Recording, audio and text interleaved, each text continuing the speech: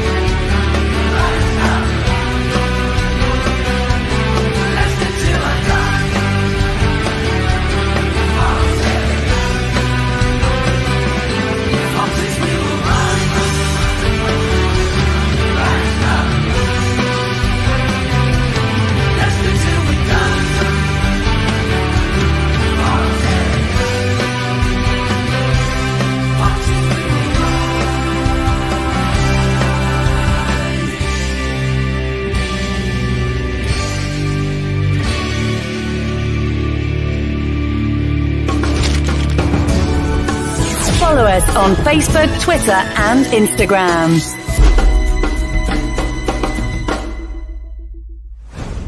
This podcast is proud to be part of the TalkSport Fan Network. TalkSport. Powered by fans. Right, Chris.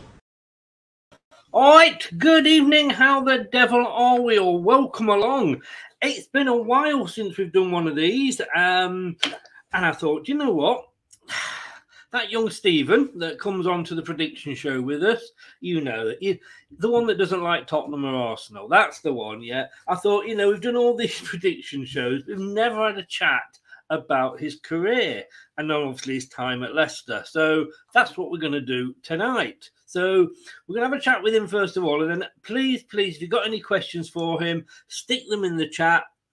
We'll have a bit of time at the end when I can put some of your questions to him. I'm sure Anthony will be joining us, so he will be asking who was his favourite Arsenal player that he played against, and what was his favourite Arsenal team, and what does he think about Tottenham Hotspur. We will go into that, I'm sure, as well. But it is great to welcome along. Like I say, it was my period, it was my time when I started getting into Leicester City, because he was part of the team that also included a certain Mr. Lineker, who was in the same class as myself. We were in the same, I was certainly in the same maths group. Whatever happened to him? I always wondered. But let's bring him in and say a very, very good evening to Steve. Good evening, sir. How the devil are you? I'm fine, thanks, Chris. Thank you very much. Good. Obviously, you do the prediction shows with us, but you are branching out into clothing. And when I say clothing, ladies and gentlefolk, I obviously don't mean the underwear department or anything like that. It's Foxy 7, and it's coming soon. It is, mate. Yeah, it was created by my daughter. To be honest. She's 16 and she's into the art world and photography. And I've got a lazy 21-year-old son who doesn't want to work. So we got together and she came up with this nice little idea and this nice little thing of a clothing line for her, and she called it Foxy 7. So we've gone along with it, and it's created a lot of interest so far. So hopefully, we're going to start off at the end of the month and see how it goes. Brilliant. Well, as I say, you're on the show every week with us with the prediction. We will be announcing it and pushing it for you as soon as you launch it. So keep watching the channel, and we will keep you updated with that. You were just a little bit older than me, only a few years. I hasten to say. I think you've aged better than me. Born West Bromwich, which of course you can tell from the accent what part of the Midlands you were from. How did you get into the football? I mean, obviously, I presume it was through school, was it? Yeah, we had a school team called Churchfields, and we went into the Birmingham Boys League on a Sunday, and Aston Villa Youth were in there, and they hadn't been beaten for about 5 years, Right. and we absolutely hammered them. We beat them 4-1 in the first game, and then 5-1 away in the second game of the season, and then they showed interest. But my dad, bless him, growing up, I could say bloody and bugger in the house. But if I ever said Villa or Wolves, I used to get a slap. And then he wasn't too happy when Villa started showing interest. And then after the Villa started showing interest, that's when West Brom became interested. And being born in West Brom and whatever, and following them all my life, it was great, and I went there. And your dad's obviously a huge West Brom fan. I remember when mine was old enough, we actually lived in Burnley at the time, and I remember saying to him, look, it'd be great if you supported Leicester because that's my team, but we don't live in Leicester. If you did really want to support Burnley, I'd understand it because you live in Burnley, but you're not supporting Man United, Chelsea, Liverpool, or any of the big teams just because they're always on the telly. But even then, was because obviously we know you as the speedy winger that you were. Even at that stage, was that the position you were playing in? No, I started off as a sweeper. I got the ball to the back, and then I just used to get the ball from the back and just run with it. And I scored a few goals playing on a Saturday and a Sunday. And it wasn't until I went to West Bromwich Albion that the coach then decided to put me out on the wing, and I never looked back after that. The rest, as they say, is history. You joined as an apprentice, and wasn't long. You won a trophy. Yes, we've still got the record up to this day now. FA Youth Cup. We won it in '76, which was absolutely great, fantastic. I made some good friends, made some enemies who became friends after. I'll tell you about that one after. But that was the start for it. At the club at the time, the manager was Johnny Giles. And you had a few Irish internationals playing there. Eamon Dunphy, Ray Tracy, Martin Henderson. And Johnny Giles that had been at Leeds under Cloughie, wasn't it? Oh, yeah. And he went back to Ireland, and he started off the first professional club. He brought Shamrock Rovers, and it was all non-league then, and no part-time players, and we became the first professional club in Ireland, Southern Ireland. And it went well. I was there for 3 years. We won the cup, FA Cup over there, and we played in Europe. It was not like it is now. It was just, the European Cup then. Yeah. Not like the tournaments they have now. It was a straight knockout competition. We played Nicosia of Cyprus. We won that one. I scored a cracking goal in Cyprus. And they wouldn't let me out of the country at the airport. They wanted to keep me, sign me, but... What, because they hated you for scoring, or because they wanted you to play for their team? To be honest, it was a cracking goal. I've never scored one before like that.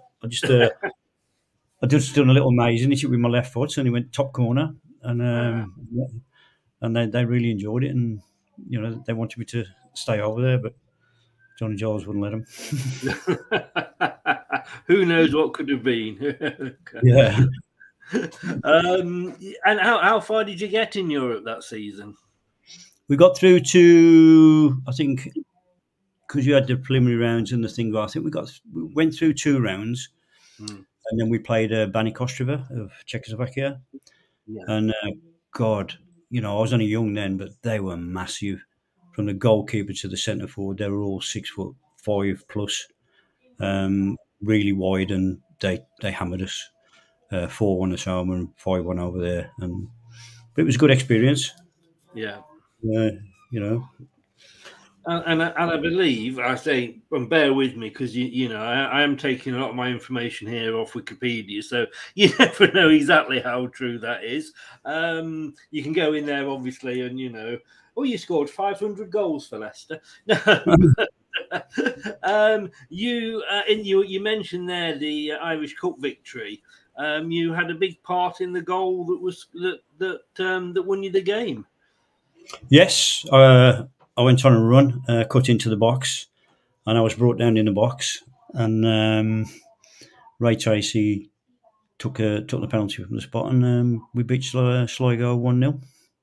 Of course, there was no hint of a dive or no need for any VAR, was there?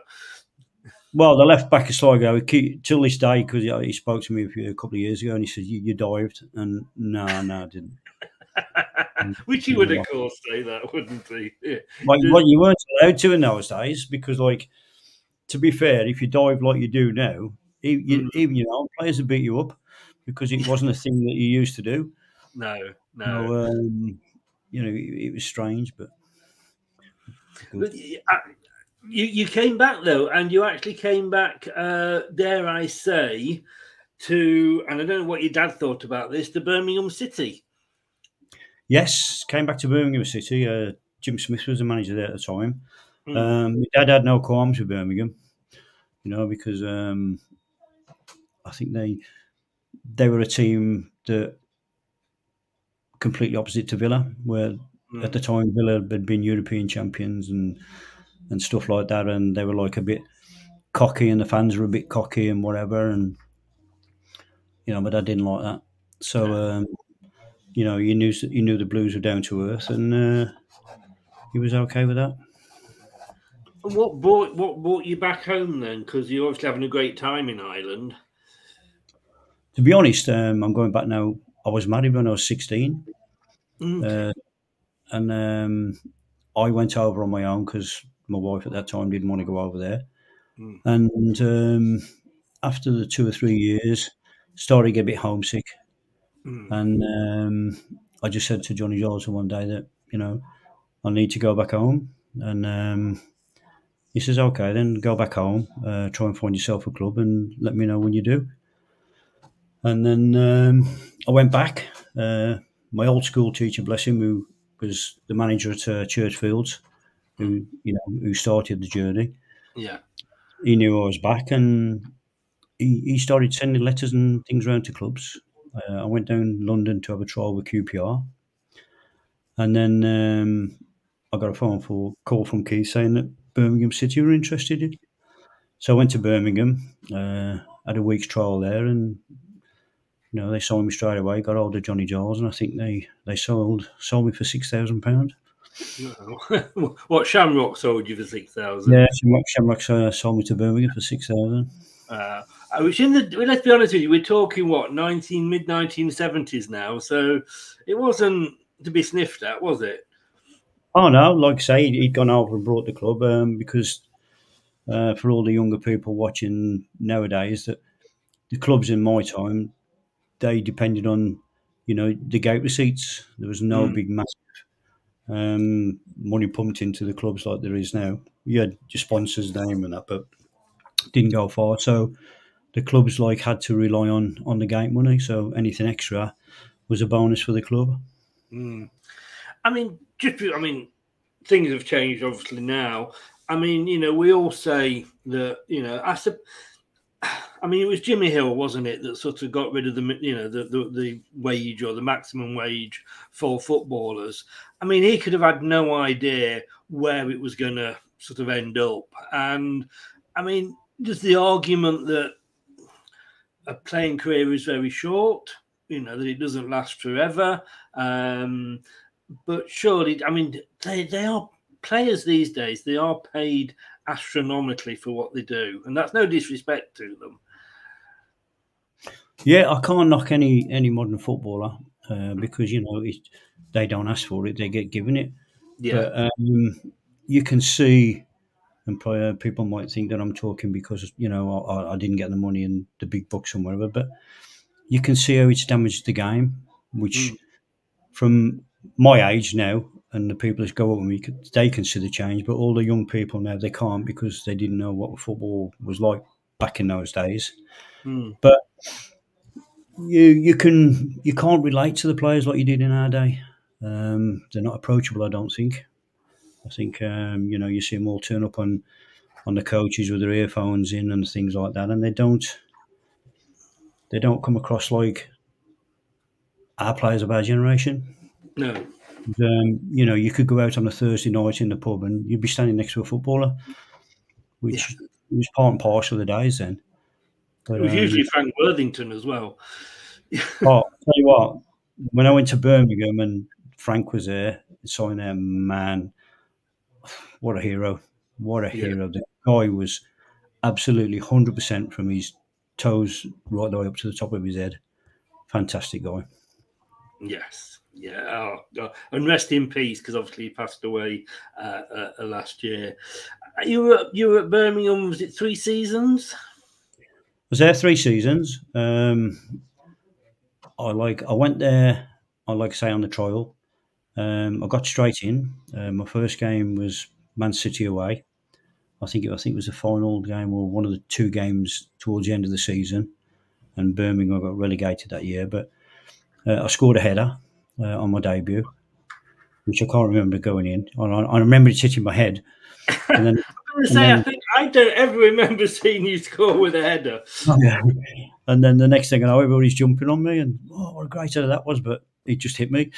You know what I mean? So, but no, he was absolutely brilliant. And then I got to play with Archie Gemmell, Colin Todd, Frankie Worthington. Oh man, Kenny Burns. You go through like a lot of fantastic players. Those were the days. You're taking me back now through the midst of time. And then you obviously then that was the time I was sort of I was leaving school. I left school in 1977, and you joined Leicester in 1981. How did that come about? That came out about really.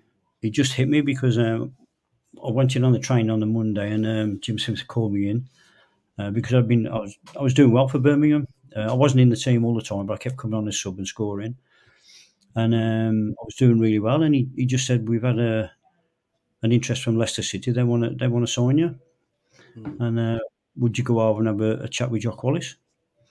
And I went, "Yeah, no problem at all." And then came over to meet Jock, and what a guy he was! And he sold me the club within 3 minutes, and the warmth he showed, and because he had got a rugged roughness, which but he did know how to talk to players, and he did know how to make you feel good. And I think he was a brilliant man manager.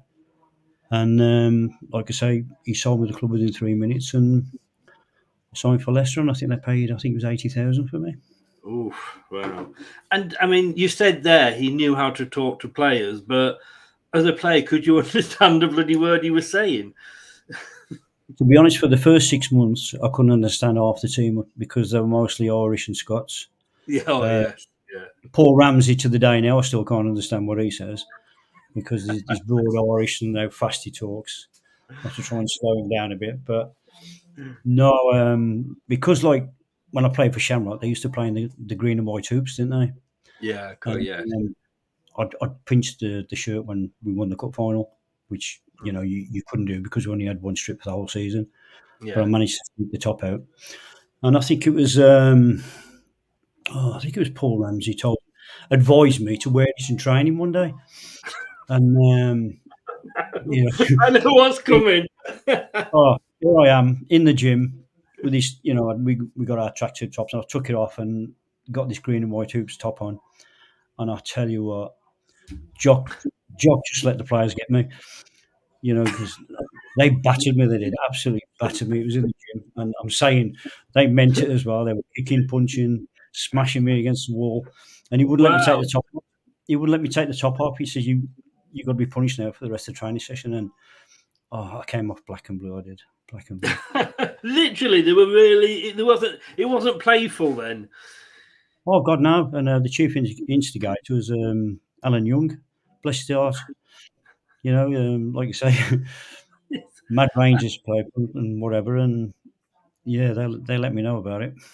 I was going to say, because obviously Jock was at Rangers and had won everything at Rangers. It was the biggest surprise, sort of, when he resigned from Rangers and came down to Leicester, which were then a second-tier team. For those of us of a certain age, it was called Division 2. But he was Rangers through and through, wasn't he, really? But did you, I've got to ask you, were you part, and I think, if I remember, you were part of the old, was it the hill or the mountain they called it?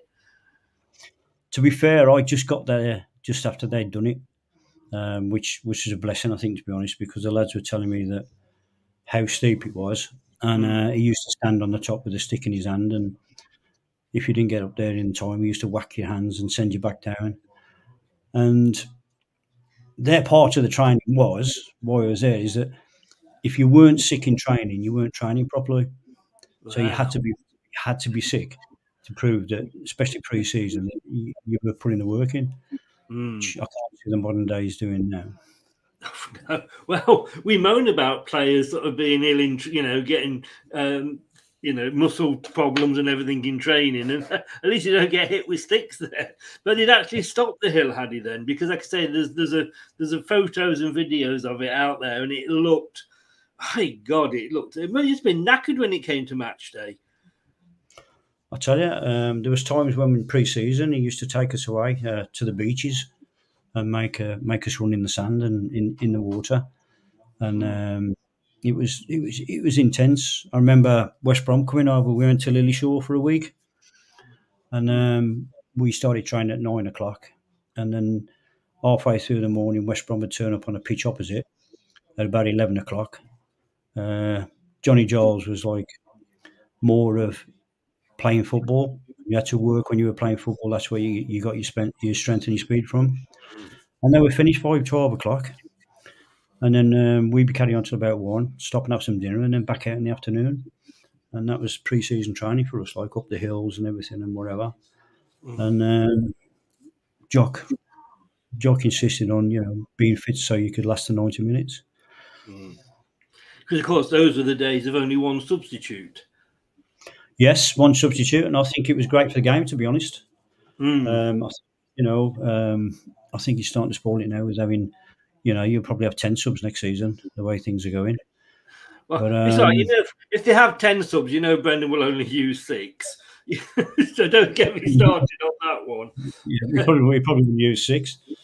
But it meant you had to get it right at the start, didn't you?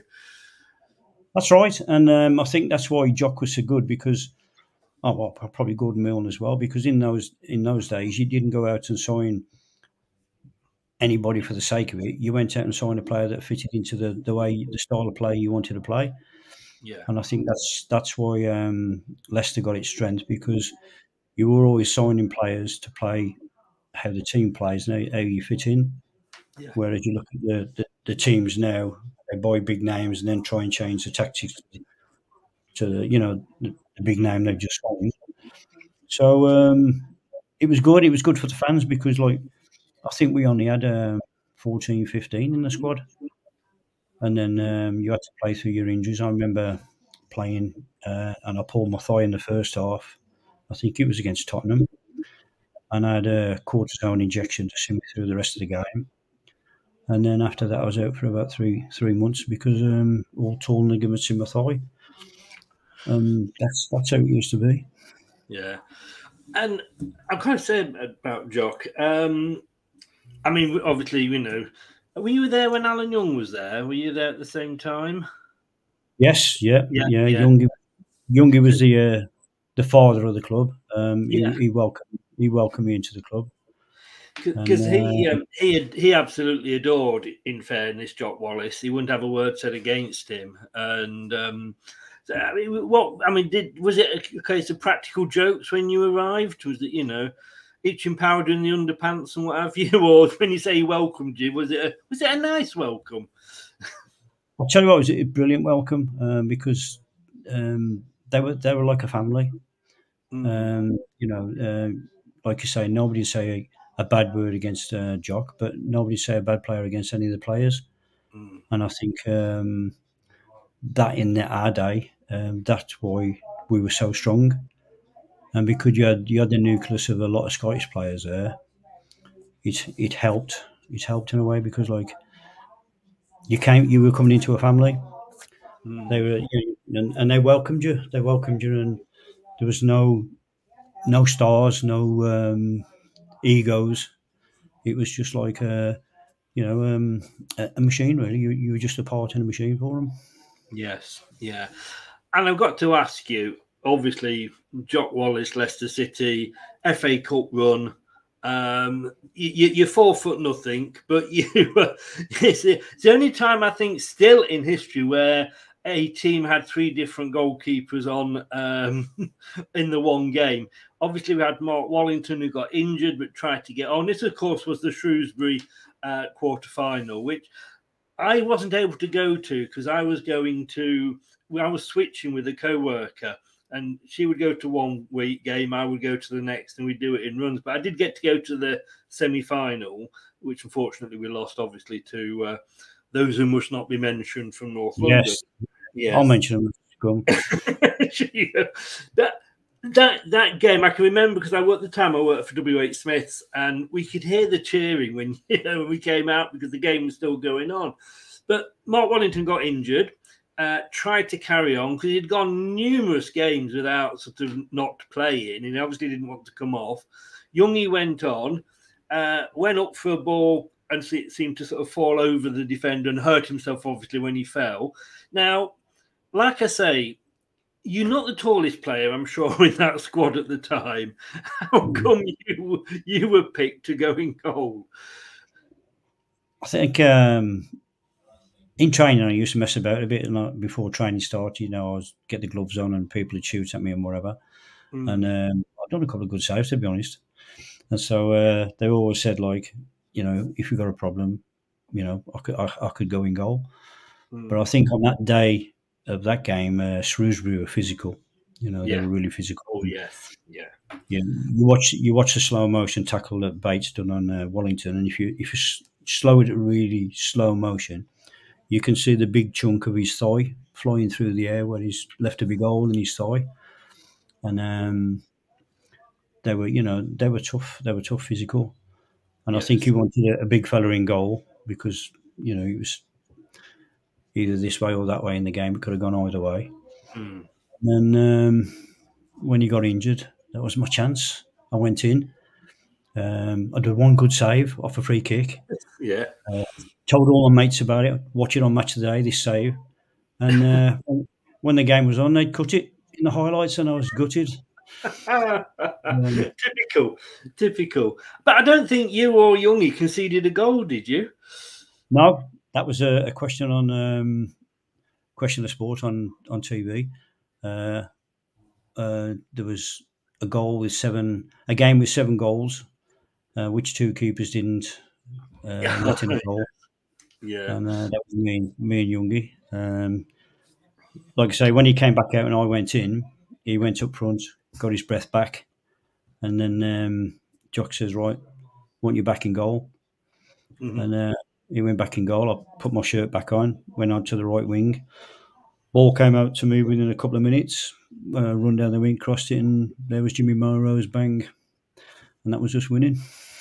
I was gonna say you preempted me there, but yeah, as soon as you were taken back onto the pitch, you set a goal up. I mean, you saying there that you were like, you played in goal a bit in training and after training and what have you.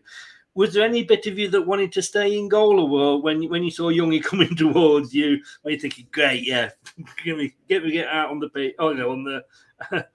I had no choice because even with the crowd there, you just heard this one big, massive Scottish voice shouting, "Lynex, get out, Youngie back in," and that was so. Fair enough. You didn't argue with him. What he said was gospel. Well, Jock was a goalkeeper himself, of course, wasn't he? He was, yeah. What? I mean, I can imagine, and I used to speak to Youngie a lot, and I hope he's well. I know he's not been so well recently, but I hope he's doing okay. but from what I get, it was a great motivator. Like you say, you know, if he said jump, you said how high, but he just had this way of motivating. What was he like as a tactician? Like I say, he was good because he brought players for the positions, and he wanted you to attack people, I think, and he kept emphasising that the best way to defend was attack. And if you kept attacking people, the less chance they got to attack on you. And that's what we used to do. And he always used to say and make sure that we worked hard, we outworked the opposition. And I think over the 3 or 4 years that we did it with Jockey, you know, it proved to be good because, you know, Liverpool couldn't beat us. We were their bogey team, and some other big clubs, Arsenal, Tottenham at the time, we beat all of them as well. So we were unlucky. We just weren't that consistent enough to, you know, stay in the top positions. But it was hard then because every team was hard to play against.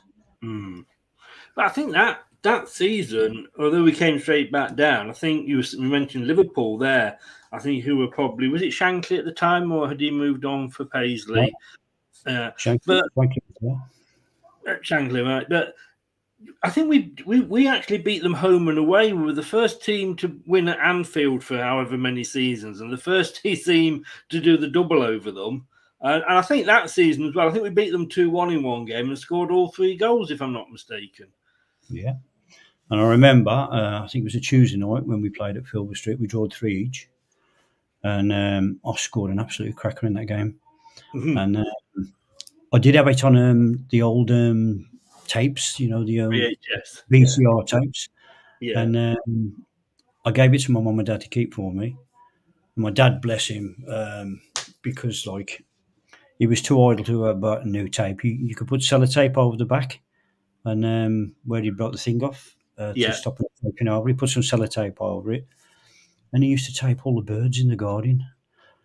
And then I went round there one week to get the tape, and there it was, taped over. As soon as I put it in, you got sparrows, and you got bloody robins, and you got magpies. And when you said, I'm sorry, when you said birds for a minute, I thought you meant come and have a look at my son playing football. You know, I wouldn't have minded if it was the other sort, but you know, the only tits you got to see was blue tits and things like that, and one of the little tits.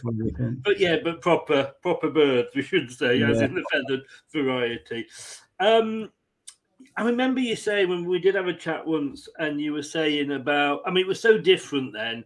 And I always remember a scene in the, obviously the film about Brian Clough playing Leeds the Damned United, where Brian Clough was actually polishing the ashtrays, and each player had an ashtray next to his, towel or whatever in the changing room. I mean, you can't imagine that these days, can you?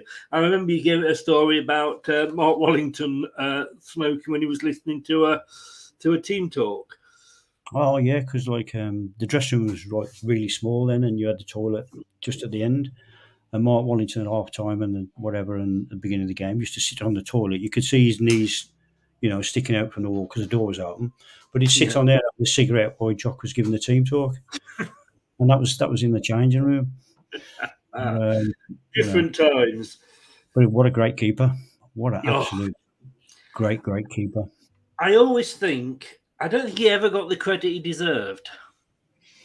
I don't think so because, he was following some good goalkeepers, wasn't he? Gordon Banks and Shilton was around, and, Ray Clements, people like that. And I think he was, if not as good or better, because he just didn't get the breaks like, people do in football.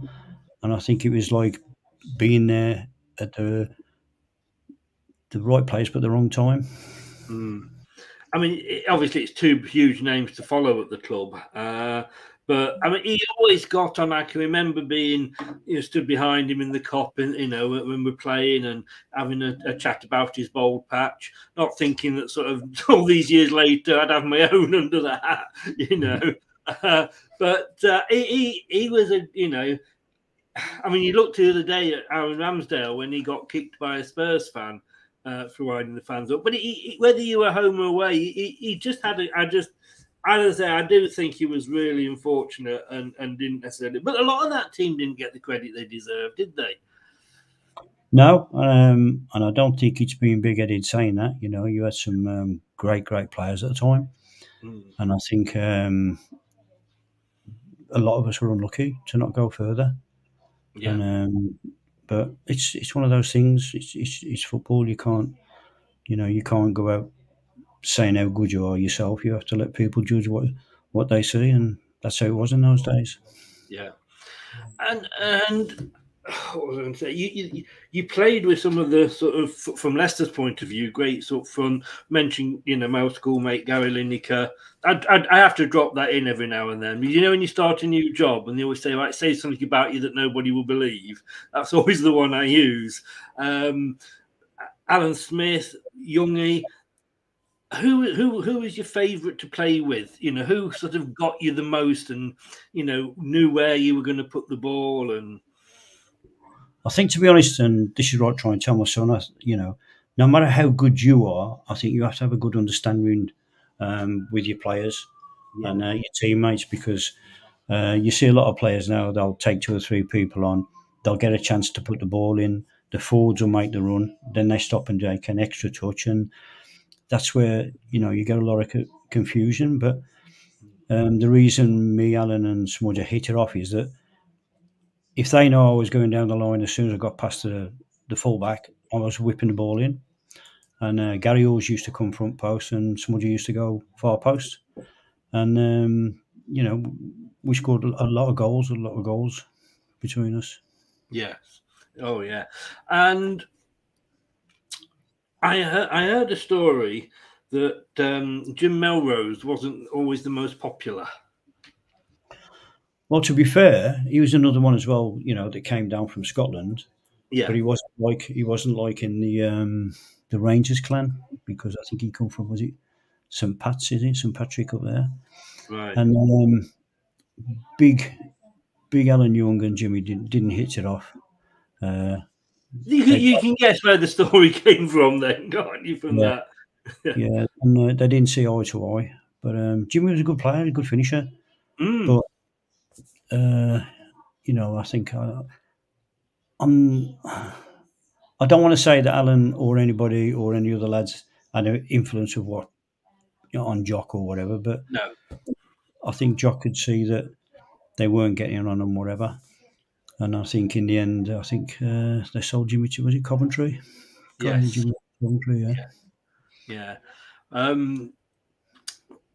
We mentioned the famous quarter final, but I can remember going on the train to Villa Park for the semi-final. The day, I think it was, I remember the Sun headline on the newspaper that day saying it's war, because the Argentinians had invaded the Falklands at the same time. And of course, they'd got a couple of Argentinians, Osvaldo Ardiles and Ricky Villa, in their side. It wasn't to be our day that day, was it? No. We were bouncing because the cup run we'd had and the Shrewsbury game, and we really, really fancied ourselves, against them.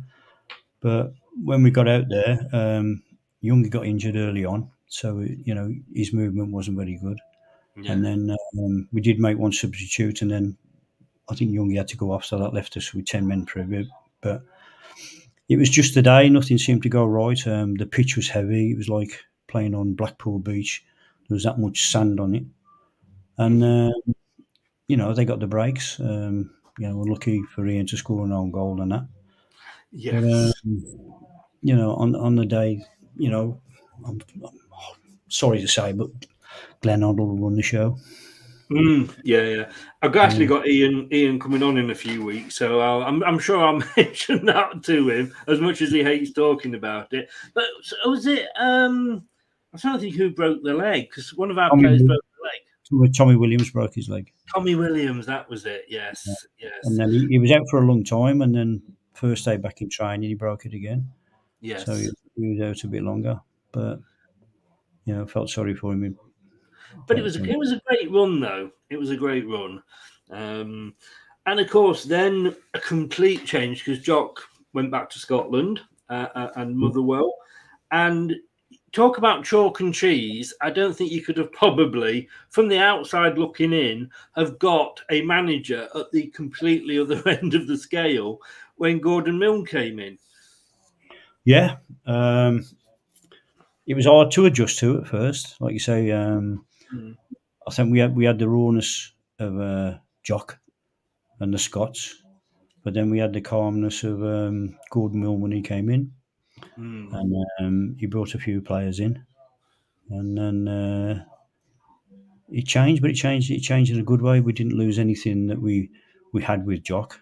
It was just implemented in a different way.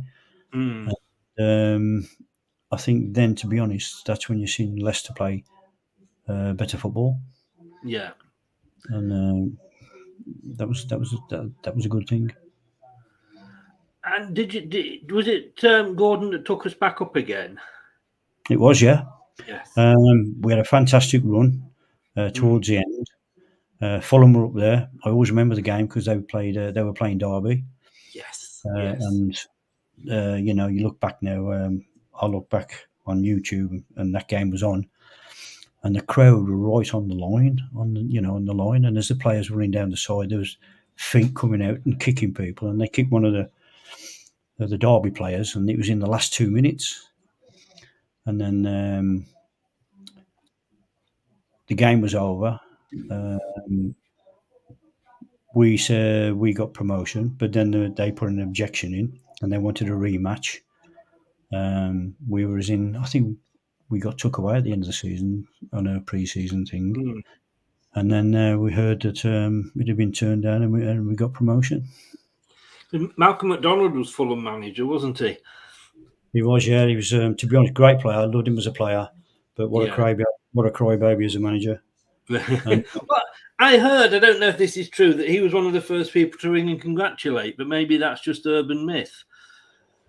He did, but he made a lot of it to try and get a replay, which I don't think they deserved. If you're going to win the game, you win it in the time allotted. It was only 2 minutes, I think, wasn't it? That was only 2 minutes, but you look at the crowds in them days. They came from everywhere, and it was absolutely rammed, and they couldn't stop the game, or they'd never got it restarted to get the crowd back behind the wall. But they just let it play on for the last 5 minutes or something like that. But no. And was it this time when you did your famous, as I put in the in the post advertising this, when you became an Olympic swimmer? Yes, under Gordon Milne, yeah. We played Southampton, and I tell you what, the weather, the heavens just opened, and it came down and down and down, and we'd started the game, and it was just like about 3 inches deep. You passed the ball, and it went 6 inches. Yeah. And it was great at the time. It was lovely. We was really enjoying it. And then I was running with the ball, and I got caught from behind, and then the ball went one way, and I just fell down onto my stomach, and I just started doing the breaststroke to catch up with the ball. They kept showing that for a bit after. I'm going to say it's still a classic. I had it somewhere, and I wanted to show it, and I can't remember where it is. Otherwise, I'd have put it up. But yeah, it's great seeing you do it, because literally you could. It was that deep. You could spread the water, couldn't you? Oh, it was unbelievable. But the funny thing is, when the game got abandoned, 10 minutes after it got abandoned, all the water had gone. It was so weird, The lights went out, the people went off, and the rain had stopped, and when we went out, all the water had just disappeared. So it was just because it came down that fast and that heavy at that time. Yes, you couldn't go anywhere. But 10 minutes after they'd called abandon the game, the pitch was all right. You never thought of that as another career then? Oh no, because at my time then they had the budgie smugglers. You didn't have the big knee-length shorts now, and I couldn't fancy myself. The budgie smugglers. The shorts that we used to wear them days are like really, really small and tiny and tight. Yeah. And again, you may correct me on this one, but according to Wikipedia, 213 appearances for Leicester, 57 goals. You were the Riyad Mahrez of your day, weren't you? I actually think you were. That's what I think of you as. I wasn't as skillful as him, to be honest. Well, but like you say, modern football now is different. But I was brought up from an early age that you give 100%. And I think if you give 100%, even if you have a bad game, then the fans can put up with that. They'll accept that because, you see that you're trying. And I think that's the frustration now with the current times at Leicester at the moment. You know, the players are there, they're good players, but they don't give enough satisfaction to the fans. And I think that's where the frustration's coming from. Yes, yeah. And then there's a bit of a strange thing because Gordon Mill moved upstairs, and Brian Hamilton was sort of running the show, and that didn't really work out, did it? No, like I said, I'd been there 6-7 years. I'd got player of the season. We played the first game of the season. I can't remember who it was against. I done well, got man of the match. Mm-hmm. And then I got called in on a Monday after training, and he told me I wasn't in his plans. And that was me, gutted, absolutely gutted, because it came from nowhere, because I've been doing well. I was enjoying my time there. And he just turned up and said, "You're not in my plans." And that was me gone, finished. I went out on loan to Birmingham City. I was getting some good reviews there. I was playing really well for Birmingham. Leicester were having a bad time. And then I got recalled off the loan period. We played West Ham away. I scored. And then I went into Gordon Mill on the Monday, so I cannot play for this geezer. And I was sold to West Brom the next day for, I think it was £6,000. I mean, what? Because Brian Hamilton, he's not remembered as one of our most successful managers, was it? I mean, who did he replace you with? I think Tony Seeley came in. He had Tony Seeley and he had Ian Banks. And they seemed to be the two wingers that he preferred. Yeah. And like I say, and that's the thing that hurt me the most. I never got to say to the fans or anything because I don't think a lot of the fans knew what had gone on in the background. No. And, because I absolutely loved it there and it was great and it came as a big, big shock. But what can you do? I know. It's almost sometimes when a new manager comes in, they've just got to put their own mark on the team. Yeah, and that was one of the things when Claudio came in, after Nigel Pearson. He didn't, he's known as the Tinker Man, but he didn't sort of, drop everybody and bring his own players in immediately. And I just think when you've got somebody playing well and then the manager does that, then I think you've got to question sort of the manager themselves, But you are back to your hometown club. Yes, went back there. That was under Ron Atkinson. Big Ron as you go through the Man United and everybody saying what a great manager he was, but I found completely different when I went to West Brom. Was that post Man United, wasn't it, for him? Yeah. Yeah. So we didn't get on, and then I went signed for Cardiff, then my last club. You were quite. Was it 2 seasons at Cardiff? 2 seasons at Cardiff. I'd signed a 4-year deal. I used to still live up here and travel down every day. Wow. And Frank Burrows was a manager at the time. He then left, and I can't remember his name now. Who took over? But he started to get rid of all the oldish players that were in the team. I think we played Bristol City on the Saturday. We lost 2-1. And he said, right, I want you in training on the Sunday. And then I travelled down on the Sunday, 2 hours to get there. And we had a team talk for 10 minutes. And he says, I'll see you tomorrow. And then I thought to myself, I've had enough. I think I was 32, 33 then. And I just decided to quit. Quit halfway through the contract. Went straight into the pub business. And I had to pay £500 fee for international clearance to play for the pub team because Cardiff held my contract for the last 2 years. So, That's a class, isn't there? That's a classic, that one. You had to pay the pub team and you had to get international clearance. I love it. Yeah, because because they kept my contract and they wouldn't let me sign for anybody else because I just walked out. I said, that's it, me. I'm finished, retired. I suppose there comes a time, doesn't there, when you just know.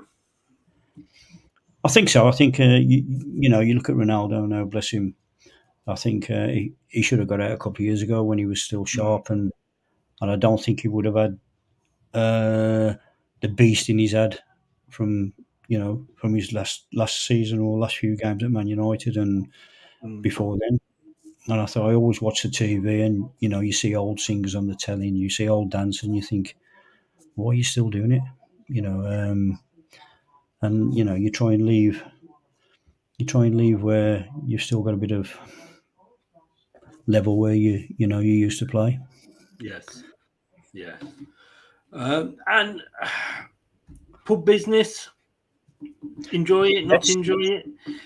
Yes, I did enjoy it. I did that, and then while I was in the pub business, I went into security.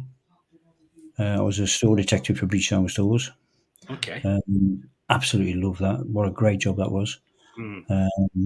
The people, no disrespect to people or whatever, but we caught a couple of doctors, we caught a policeman, we caught teachers, and it was eye opening, and that was good. And then my brother started up his own business, and he went into the exhibition business, and then he said they were looking for some painters, and can I help him out for a week? And I went there for a week. Totally enjoyed it, to be honest, and ended up doing that for the next 20 odd years. Right. And I've got to say, at what point, I love this for you, because on the prediction show, it doesn't matter. Well, it didn't up until recently who Arsenal and Tottenham were playing. You went for the opposition just because it was Arsenal and Tottenham. When did your hatred of them? Maybe hatred's a bit strong, but where did your dislike for those two teams come from? When I was playing against them, to be honest, it was the arrogance at the time because they were London clubs. They were thought, there was no clubs from London upwards.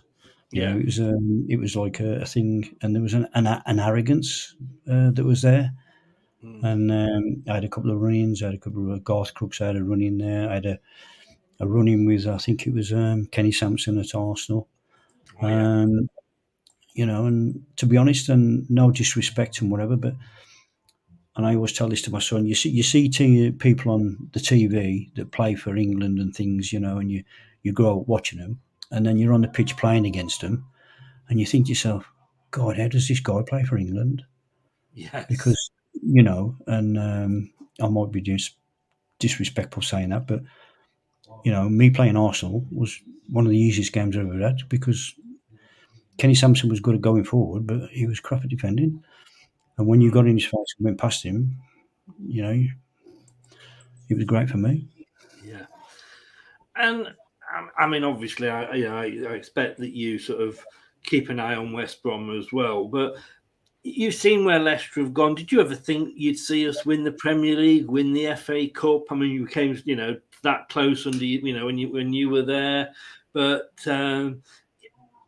are we becoming a little bit too blinded by our own success, do you think, as fans? I think in the modern game, yes, because, like I say, a lot of the people now haven't seen the hardship of before. And the older generations, like myself and whatever, that have seen the bad times, can remember there's more bad times than good times. Yeah. But Leicester seemed to have that great journey for 3 or 4 years where nothing went wrong, to be honest. You could see the train starting, and you could see where the train's finished. And I think I never saw it coming, to be honest, winning like everybody else, winning the Premiership. But they just grew and grew and grew in strength. And I think that was a good thing for them, but a bad thing as well, because they had a system and a style which won in the Premier League, and they had the players playing together doing it. But then after that, you start to try and change things, and then when you start to try and change things, that's when the wheels started to wobble on the journey. And I think they let a lot of good players move on, and they say in the modern game now, they went for a few other people just because of the name of the person, that's what happens a lot of the time. Yes. Yeah, and just to let people know, and one of the first shows I ever did with you, we did the watch along. Do you remember, for the Leicester Nottingham Forest FA Cup match? Yeah. And which we did. I always blame you for the fact that we lost. It was a bad omen. But I've got to say, good news is Nottingham Forest have lost the first leg of their semi-final 3-0. So it does look like they are out. Football as it is, though, at the moment, I mean, it's better than it was, because obviously I can remember when I used to go down to Filbert Street and they had the pens. I can remember going to watch a game against Chelsea, and it was a Friday night because Tigers were at home on the Saturday, and their fans were blue and white, we were blue and white, and they broke through from pen 1 into pen 2 where we were, and then Leicester went and scored, which was, Leicester never do what you want them to do, but Chelsea sort of equalised. And I remember going down at half-time thinking, I'm just not enjoying this. And I literally wanted to leave, and I couldn't get out because they locked you in. I mean, so for comparing it to there, it is obviously a lot better now, but it's no longer, I don't think it's, maybe it's my age, I don't know, but it's no longer a people's game, is it? No. Sky have took it over now. It's just a play thing for Sky. I've said this a couple of times on your show and whatever now, and you'll see as the time goes on now that Sky are making a lot of programs on the side to do with football. I think they instigated the January transfer window just to create a TV thing and a bit of whatever. But, and all these stats they keep putting up, and I think it's absolutely ridiculous. I think, me growing up and whatever, you always had enough money because it wasn't expensive. It was a working man's sport. You had enough money to go down the pub, have a drink, meet your mates, go and watch the game. And then there was excitement on the pitch and off the pitch. And I'm not saying, I condone violence and whatever, but, you used to get a lot of aggro, not always violent, but, that created an atmosphere. And I think that's what the excitement of that on the pitch and on and off the pitch was a part of football, and it was great. But nowadays, it's all corporate. You have to sit where they tell you you can, and there's no, I hate modern football, to be honest, because every game to me now, and I'm trying not to be disrespectful, but every game to me seems like Groundhog Day, because every team now plays the same way, and it's all about systems and passing the ball sideways, passing the ball backways. You can't tackle. And the worst thing that really grinds me is that you'll see a player go down holding his face, then they'll show you a slow motion of the incident, and he's hitting under his armpit or halfway down the side of his back. And you think, why are you rolling around holding your face? And, they've got all the modern technology and all the modern health things now. They wear plastic studs and whatever, but every tackle they seem to make is a foul. They're all standing there saying, I want a yellow card. And then I think the record I've seen this year is 11 rolls when somebody's gone over and they're rolling around on the floor. You think, there's a stretcher coming on here now. And then 2 seconds later, he's standing up as though nothing's happened. So, it's like watching the old wrestling where you knew what was coming because that's how they rehearsed it. And I think it drives me nuts. Absolutely, you can't compare footballers with rugby players, can you? Because what rugby players get up and go off. But I don't know. I mean, I have Elton Wellesby on the show, as you probably know, and I love watching on ITV4. Unfortunately, I always seem to miss it, but the Big Match Revisited. Yeah. And when you see, I mean, first of all, when you see some of the pitches, I mean, they were like mud wrestling venues sometimes. And we talk about the one, you know, when you played Southampton when you were swimming. So the pitches obviously are a lot better. But when you look, if they played like they did then now, you'd end up with 5-a-side and probably even less. To be honest, I can't see, you know, they play on carpets nowadays. And, you know, I saw somebody miss over the weekend or something. He's looking at the floor as though it's bubbled. And I'm thinking, how can you look at the floor? It's a carpet. Yes. But we used to play at Old Trafford and that in September, and there was no grass on the pitch. And, you know, you play on rock hard frozen pitches and mud baths, but you still had the cracking games and that. I always remember, for people, you know, that's around my age, when Hereford played in the FA Cup. Oh, yes. And Hereford scored that screamer, and look at the state of the pitch then. Yeah. But that was football. I know that was a football, and it was a leveller. And I watched the FA Cup this year, where the big teams go to the smaller clubs where they haven't got, you know, they've got proper grass pitches, and they look like Bambi on ice. You know, you can see them. You can see the difference in the stature and the way they move and that. And yes, that's why I always like the FA Cup, because, you know, the little teams against the big teams. It is a leveler, isn't it? Yeah. I mean, I always remember the Keith Weller goal against Luton that time, and what he did. But on the pitch, on that pitch, I mean, like you said, it'd have been messy these days if he'd been playing on this pitch, wouldn't he? I mean, how he could do that on, like you just said, on those pitches, and how you guys played on it is unreal. One thing you mustn't miss, though, we'll end on this, and I do appreciate you coming on. One thing you mustn't miss is the baths. Oh, mate, they used to be great, you know. It was. Honest to God, you used to come off in the game, and it was that deep. It was like diving in a swimming pool, and you know, you'd have the odd things floating past sometimes. But no, that's what I was worried about. Sandwiches and bottles and things like that was in there. But no, it was great. It was, you know, you could. That's how it used to be. But nowadays, it's that clean and whatever, and anybody's scared of catching anything. And you know, like I had the honour of, like, when I went down to Leicester, they showed me around the dressing room and how big it is now, and you know, and they got TVs on the wall that you just go up, and if you press the TV, whoever your opponent is will come up on there, and he'll tell you who his favourite player he passes to, and how many times he does this, how many times he does that, and unbelievable what they've got at the you know, things now. It is a different world, isn't it? It is a different world. Unbelievable. But, it moves on. I do feel like with the two guys out of, you know, the Muppets, you know, sit in the box going like, or Monty Python, you know, when I was a lad, I used to live in a box in the middle of the road and all that. But we've been through this, see, and this is the thing I keep throwing back at people.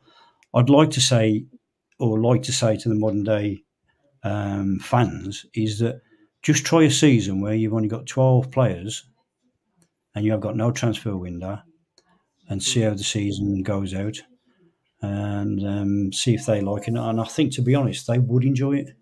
They would, because, you know, and I can't understand why people keep going on saying that we need to spend money. I've said before, if you go to the bank and you ask for a mortgage and they say, I can only give you this much, why the hell do they keep letting clubs spend millions and millions and millions, which they're never going to get back? And then, you know, signing players for 100 million and stuff like that. Crazy. I was actually talking to a friend about this the other day, and I said, if a club's in trouble, and you've just mentioned it, I think there, it's a case of let's buy our way out of it. Yeah. You know, let's not look at what we're doing wrong that isn't helping these players progress. we must buy our way, and we must refresh the team, and you know, it's like you have such a player these days can have such a short shelf life. I mean, you know, the players that are in the Leicester squad at the moment, a lot of those were sort of, you know, won the FA Cup 2 or 3 years ago when we were being lauded as one of the best teams in the league. And you don't become bad overnight, but you've got to buy. And I know it's a case of keeping up with the Joneses, but I do sometimes think it is not necessarily ruining football, but it's taking the tacticians, that side of it, out. They're taking the individual skill out of it. I don't think you're allowed to, at an early age now, show, and my son proved this. He was at Warsaw for 13 weeks, and you could see, like, I didn't tell him who I was, and I let him do it on his own. But you could see over the 13 weeks they were coaching systems into him and stopping him doing what he was good at. Yeah. And then I went up to the coach and I said to him, I says, how long have you had these players? And cockedly, he said, I've had them 7 years. I said, well, has any moved on? He went, not really, 1 or 2. And then for some reason, I do not know to this day why I said it, and I felt a prat after. I said to him, I said, well, have a look at yourself. And he turned around and said to me, well, who are you? What do you know about football? And I just said to him, Google me, you twat. I walked off. And then my son's come out to me. He said, Dad, why have you just said that? And I said, son, I don't even know, because he don't know who I am. So, you know, but that's how I felt at the time, because I can, you know, see where you were coming from. Yeah. Because if you buy a player now, and I can guarantee if Leicester buy a player, he'll only look the same as what they've got now, because they play sideways, they play backwards. You know, they're not buying individual players with the skill factor. And like you say, a lot of players at Leicester have got the skill factor, but not being allowed to play it through the tactics and the systems. And that's the problem. The funny thing is that, because if anybody's watching, do check out the BBC Leicester webpage yesterday for my Tuesday talking point. And I actually it was very tongue-in-cheek, but just basing on what you said there, we've signed this new player, Victor Christiansen, and I've spoken to a guy from Copenhagen BT or Denmark BT, which is one of their equivalent of News Corp. And I spoke to one of the guys that runs the FC Copenhagen supporters club, and they were they sold the player to me, literally. They were so gushing about him. And I wrote in my piece for the BBC this week that how long will it be until Brendan Rodgers drags that out of him, that creativity, and gets him just passing around the back and saps the life and individuality out of him. And it was a bit tongue-in-cheek, but I can almost see it happening. You can, to be honest. And, you know, Brendan probably knows more than I do about the modern game. But, of course, yeah. You know, there's a lot of people that sit in the crowd and know exactly how we feel the same, because they can see the frustration. They can see. I took my lad to a few years ago to watch West Brom, and Berahino was playing for West Brom. Oh, yeah. And, you know, he was supposed to be a winger with a bit of dazzle, take people on. But he got the ball every time. He just stopped it and he passed it back. And you could see within 30 seats all round us either way, people screaming, take him on, take him on. But he wouldn't. And the thing I can say now after watching the last few weeks, you look at Rashford. He first come on the scene, he was brilliant, and he was getting accolade. He was a great player. Then for a few seasons, you could see it was being coached out of him. But now, over the last few weeks, now he's come back, and the goal he scored again tonight, he's doing what he used to do. And look how good a player he's looking now. And I think that people should look at that now and say, right, why does now winger do that? Why is now winger told to do that? Why is now players told to do that?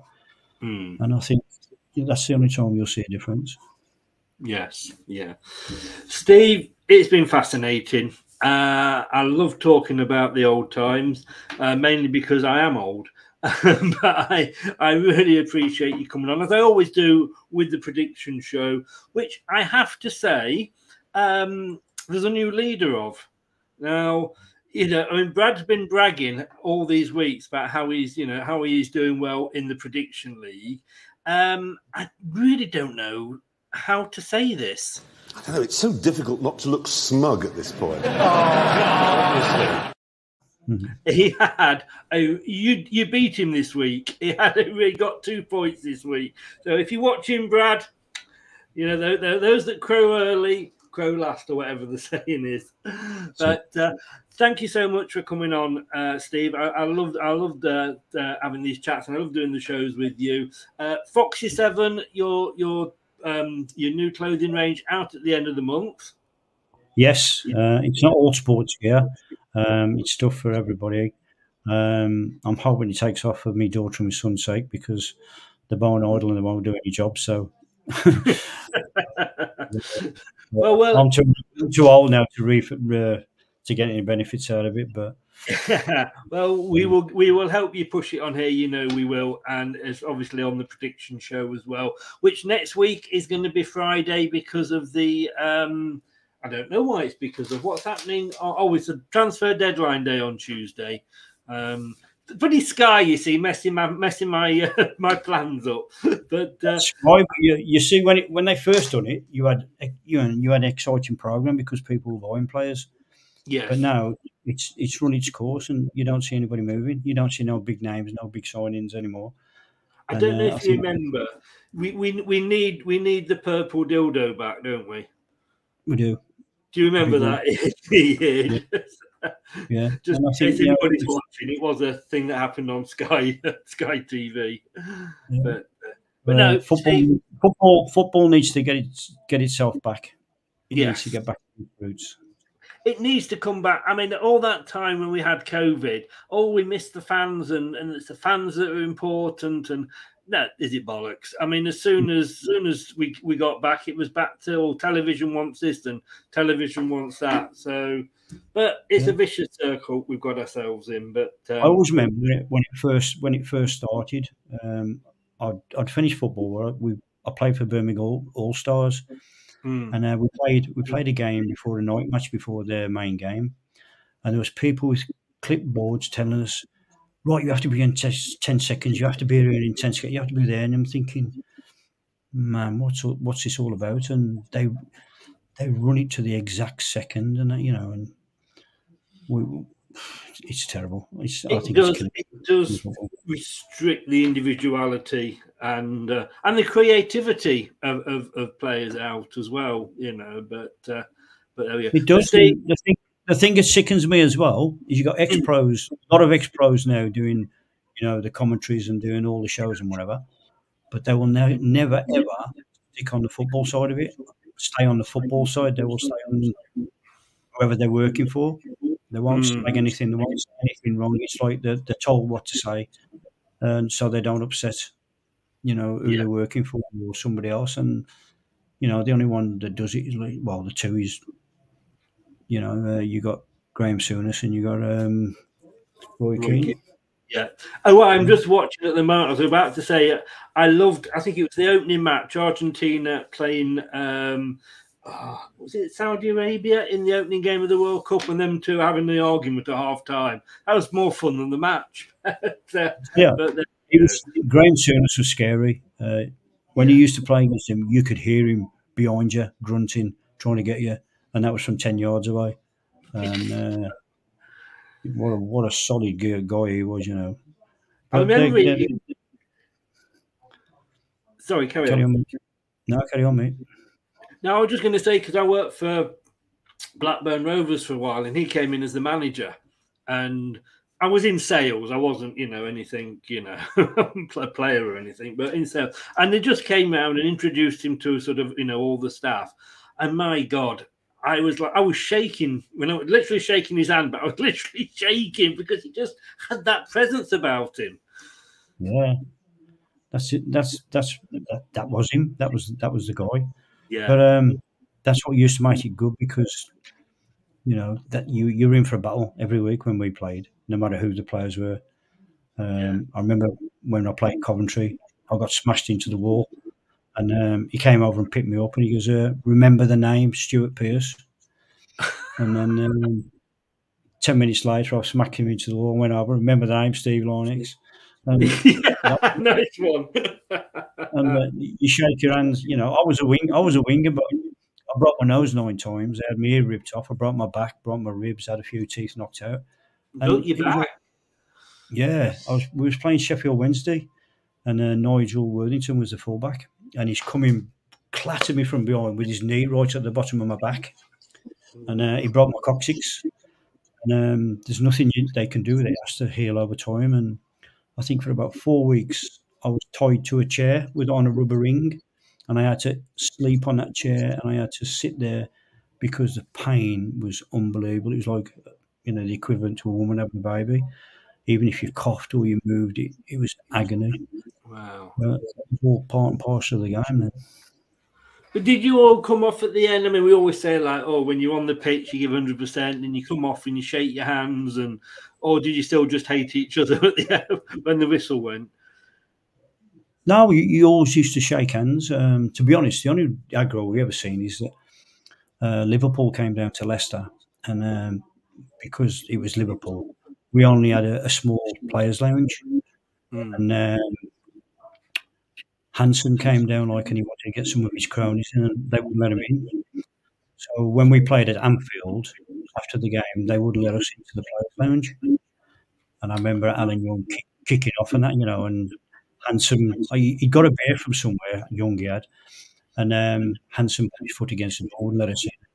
And we just threw the beer, and it missed Hansen, went all over his missus who was sitting there in the fur coat and everything and whatever. No. And, kicked off there like a bit.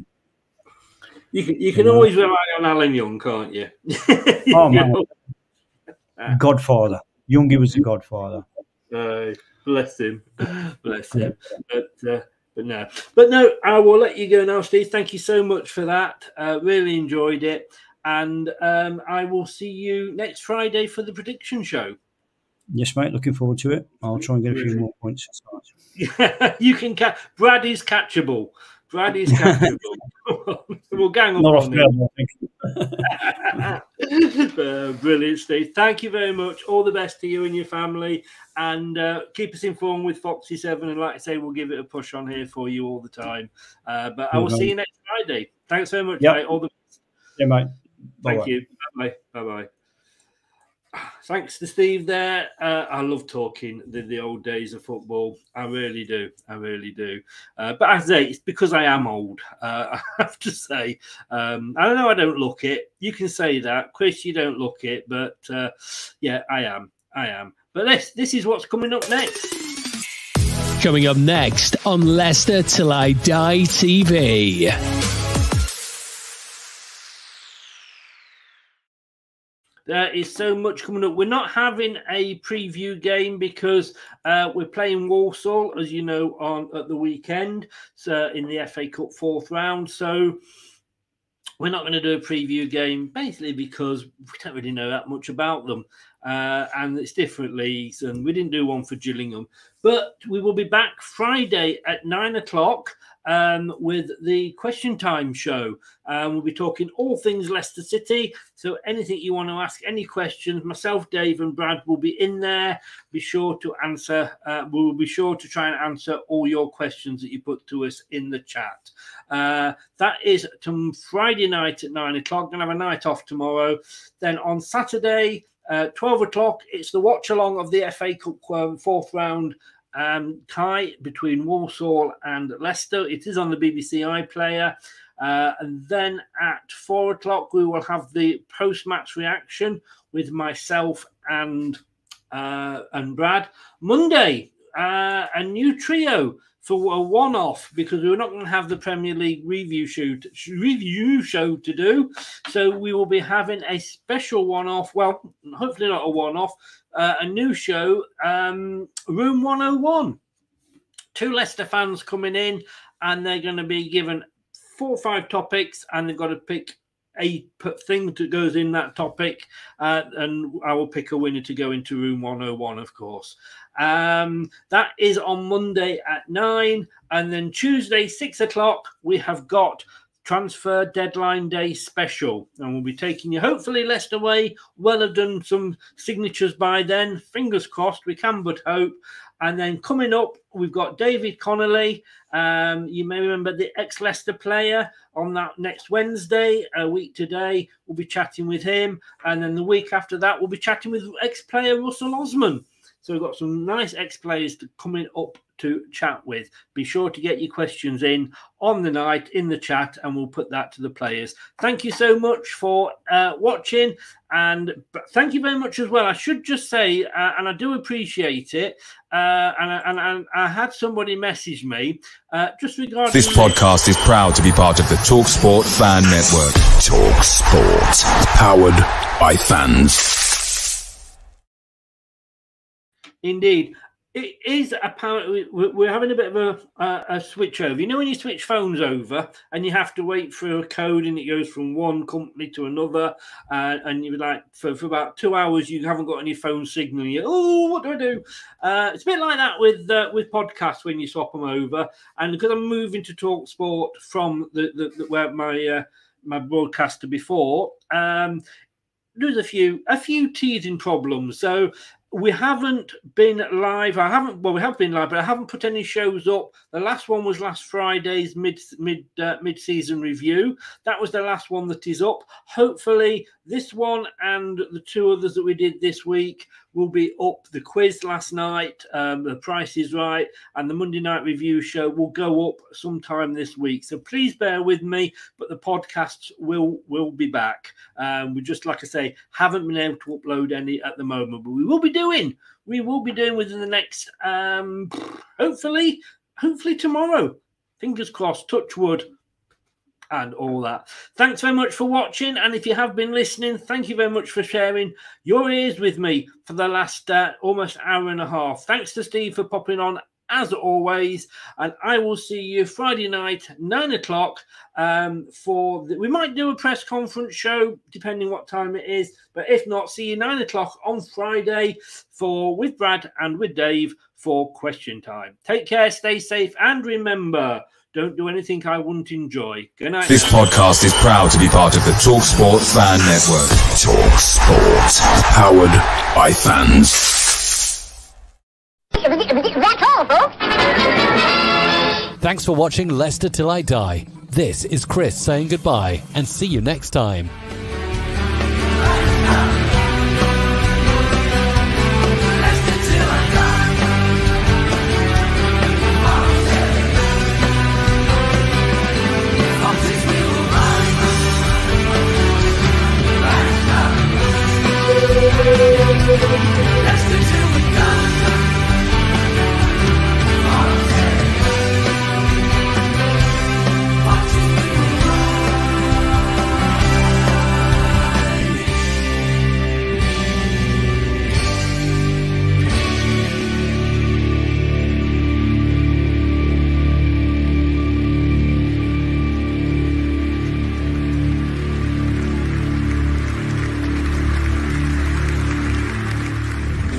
Thanks for watching.